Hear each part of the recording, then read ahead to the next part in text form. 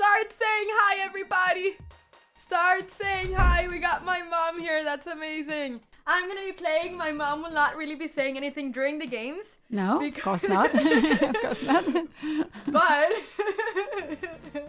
I'm going to be looking at your face from here from time to time because I want to see your face expression. No, don't do that. I'm saying so much kidding, with my I'm face.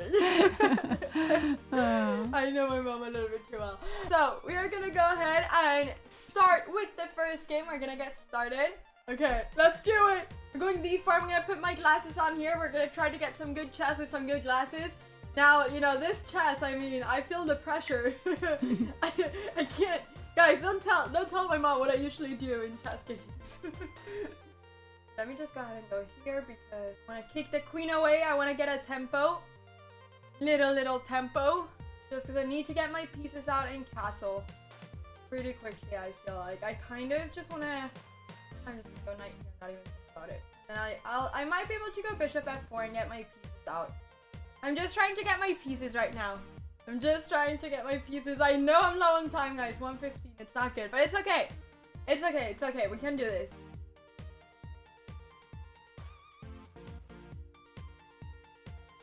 Okay. Alright, guys. You know what? This will just be a great analysis of an endgame after. Guys, I'm not liking this. I'm not liking this.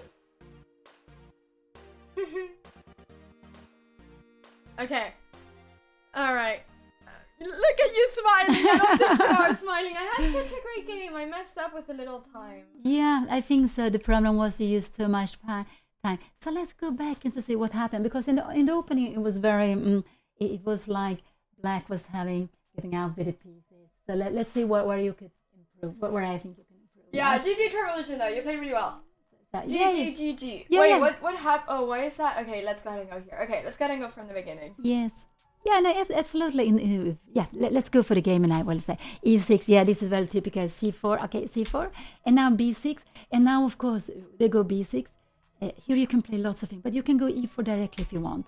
Instead, E4. Yeah, and the idea is if they go Bishop B7, you can go Bishop D3. You don't have to go Knight C3. But Knight C3, because Knight C3, the idea is to play E4, but you can play it already move early if you would like to.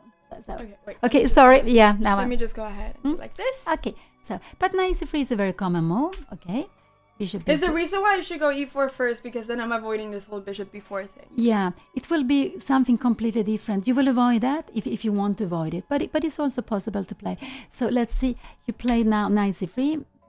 Bishop B7, E4, and now Bishop B4 is a good move because this is, you know, black is giving all the center to white. White put all the pawns in the center, looks very beautiful, but now black is attacking it. So it's a little bit like, please come, and now I will go for you. And now in this position, I think the most normal move here is to play actually F3. F3 immediately. Yeah, to go F3. That's what you've taught me. Yeah, because I went Queen C2, but F3. Yeah, I think F3 is the most one. You can also play Bishop D3. So, and after Bishop D3, if they go F5 now, you can go Queen E2. So your Queen is better on E2 actually than on C. I think it's better on E2 than on C3. But let's go back. Queen C2 is absolutely also played. And I think that I, some years ago, had this position with black. And in a weekend tournament in Stockholm in Sweden, and it became so exciting. But I don't remember exactly what that. It was so tremendous exciting. But and I think he also played Queen C2, and so you were playing with the black pieces. I think I was playing with the black pieces. Yeah, it's like 3 years ago, something 2-3 years ago. But I'm not. Did you win? I think the game in the end was a draw, but it was like I was winning, I was losing, and then in the end it was a draw. It was a very tough game, lots of things happening. But Queen C2, let's say, and now we play Queen H4, yeah, because this is what black has to do. You have given you all the center. If black plays too slowly, you will develop and you will keep your nice center, and then it will be more difficult to attack. But now black take this chance, you haven't developed, so bang, you're going for the E4 pawn. All right. Yeah. Keep on going. So G3. Okay, yes, I think Queen H5. Queen H5. And now I don't. I wonder. Why don't you play Knight E2? It's like because E4 is protected. There is no, and you go Knight E2 because I was afraid of Queen F3. Yeah, and you go castling. because it's very good that your e4 pawn is staying in there. Take on c3, you take back with the knight. There is no, you take back with a knight. And now it's defending. now is defend. And actually, now you have a very big threat. If you play now, what would you do with white? If I played now? Yeah, if you get an extra move here. I could go bishop here and then trap the queen. Yeah, that's a very good idea. Yeah, that's very good. Yeah. So here we see that all of a sudden you have developed, taken out all your pieces, and now this queen on f3, it's not doing very much, and black is behind. So in this position, I think you must be a little better here because of development. You are better here. I think so. So the queen has to get away from here now. So after 92, I think you are fine here. So okay, so yeah. So okay, you can take on e4 and you take back with I think you take back with the bishop. Just to exchange the bad bishop for the good one. And I think actually you change also the queen. You take with the yes, because you take like this and you take here, and he has to black takes. You take back on e4, and how this position? Yeah, maybe it's about equal. It could be, but you're a little bit. You have more development, but now when there are no. We have changed the queens. The tempo in the game will be slower, so it's not a real danger for black here. But this is completely fine for white and probably completely fine for black too. So this is what I was expected to play though. No, yeah, this would be a lot better. I was thinking here, like I went bishop e2. I was thinking knight e6. No, but wait a moment here. Maybe you can. Yeah, no, you don't want to. If you go knight, yeah, you can go knight e6. Actually, this e6 square is the square where you want to have the knight. Yeah, but I just didn't like. I thought that after rook went somewhere. Yeah, rook f7. I thought that if bishop e2, there might be knight take. Bishop e2. Yes, after bishop e2, I am not sure. Let's go bishop e2. We have knight takes because idea. Yeah. Now we're opening up the diagonal, but let's say we go bishop f3. But there's so many pieces hanging here. What will happen? This will be very crazy. But let's say bishop f3. We go for the knight. But now, yeah, bishop f3. You take on f4, I guess. You go here. Yeah, but you can. Yeah, okay. You can take on c4 first if you want it. Doesn't really matter. And then we go rook fd1. This is what I wanted to see. And if you take on f4, we take back with the knight. And how is this position? There's two more pawns for black, but we have this threat again along the diagonal. I guess c6. And now we take on d6. And now only move is rook knight d7. And now we take on c6. And how? Look here. Who is better? Oh, and then we have a pin with rook d1. All of a sudden, you see. So I think you shouldn't be scared that you lose your pawns if that means that you will get some activity.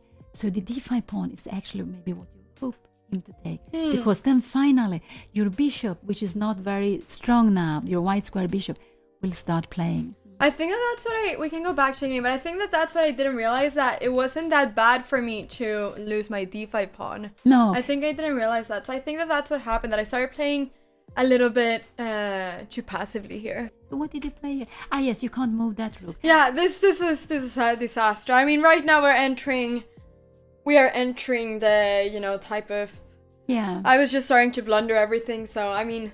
So actually, in this, there is. Yeah, actually, in this position, if you try rook c7, we play very actively, and the idea is if you go rook d8, I have a little trick here. You have a trick. I want to show you my trick. You have a trick. My mom always has a trick, guys. Yeah, and the trick is we change the rooks. We change the rooks. Wait, let me see if I can find the trick. I want to find the trick. I mean, I guess I can just push. You can just push. That's the trick. Oh, that's what I thought. Okay, because you push. And what happened? What shall black? Because black is mated is on the what do you call it? This last the back rank. The back rank. And what happened is you do something, whatever you want. Next move is d7, and next move rook c8, and you don't have time to come with your king. And it's only the king who can defend this black square. Yeah, especially because this bishop is defending. Look at that, guys. So now it's awakened. So yeah. So this would have been. Yeah, that's really cool. So even here when I felt like I had blundered because I blundered or I out of mistake exchanged that bishop, I still had my chances here. Yeah, absolutely. I thought you were a pawn down, but it was equal pawns. But I was worried about the king, but maybe it was not so easy.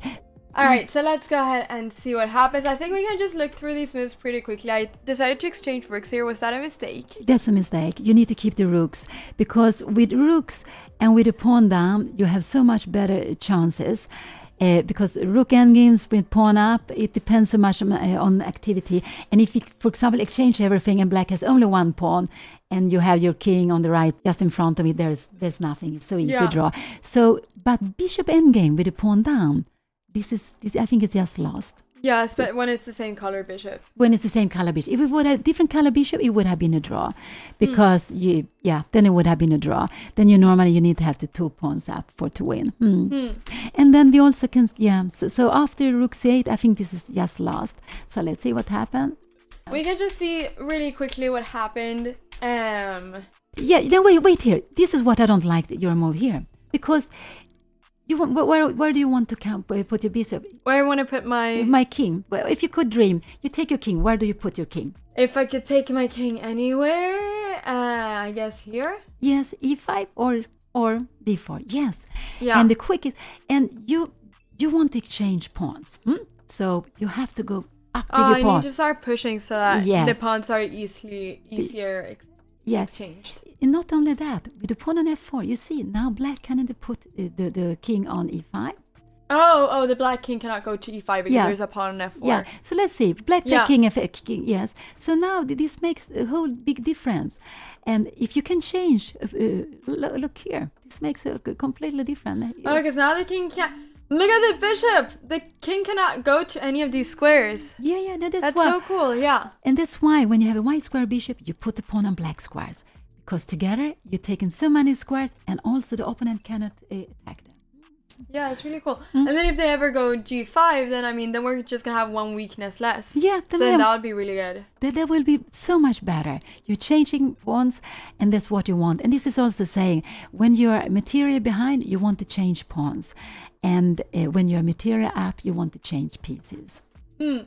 That's so cool. I actually didn't think about f4 being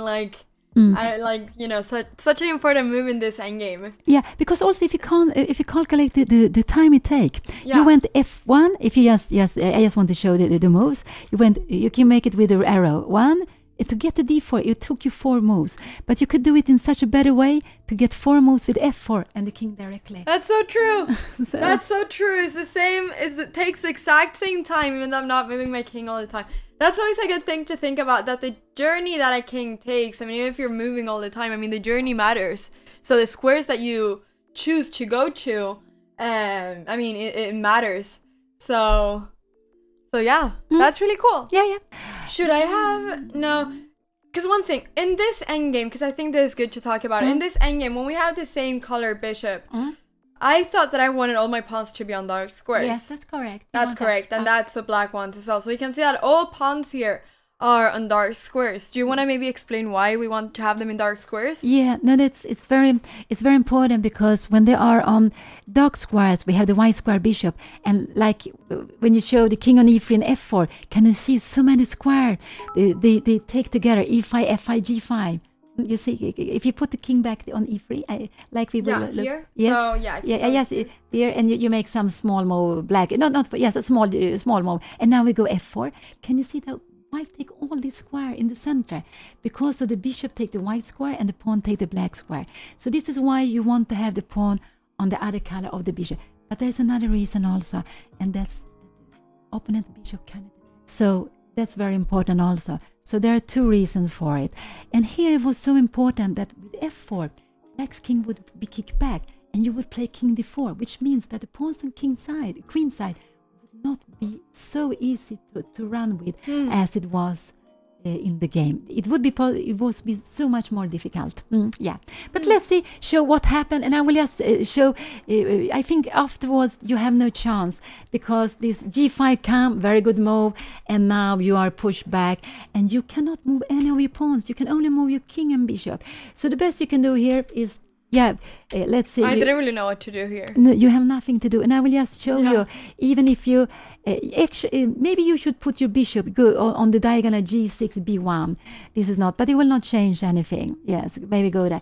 It's kind of sad that this is just lost. This is just lost because it will be such a good pawn, A5. Now you went down, but you see when you go, every time you go backwards with your Yeah. king, his king is coming, and you are getting less and less squares to go to there. Now you have only 2 ranks, the first and second rank for your Yeah. king, and It was very sad. It was very, very sad. But the thing is that I felt like I had to at some point start getting my king this way because otherwise this pawn. But the problem was that whenever black pushed this pawn, then the king went to this way. So that's the whole issue. So yeah, you can see.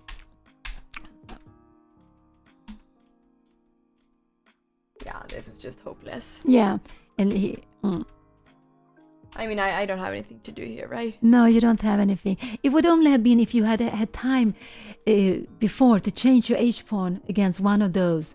Then you would have could sacrifice your bishop for the last one. So that's why every pawn exchange would have helped you. Yeah. Yeah, because then I could just exchange that one and get that one. Yeah. So, all right. Well, guys, this is the first game. Yeah, maybe we should make it. But it was very, very exciting game. So It was many a very things exciting happening. game, yes. And also, with the end games, it was very, very instructive to see and to learn from. It was a very long, like a really long game with a lot of different parts. Were the tactical parts, and then we had the very, the end game. So there were a lot of different parts in this game. It was a really interesting game. Which I lost. Yeah. But GG Troubleshooting Game, and we're gonna go to the next game now. Thank you so much for watching this video. If you enjoyed it, please don't forget to leave a big thumbs up and also to subscribe. If you ever want to catch me live, go ahead and go to twitch.tv/AnnaCramling. Hope to see you there.